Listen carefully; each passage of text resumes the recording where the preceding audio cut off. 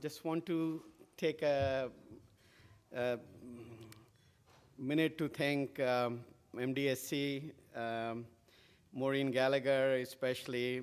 Since we met with her, we saw the dedication she had for this foundation, this organization, and the way she really cares about people with disabilities, especially Down syndrome. Somebody long time ago taught me 3 T's, which is time, treasure, and talent. And I realized that with my busy life, time is scarce. I really have no talents. So what I try to do is help with treasure.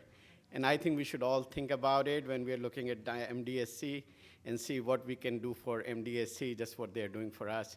So any of the T's will be helpful. Thank you.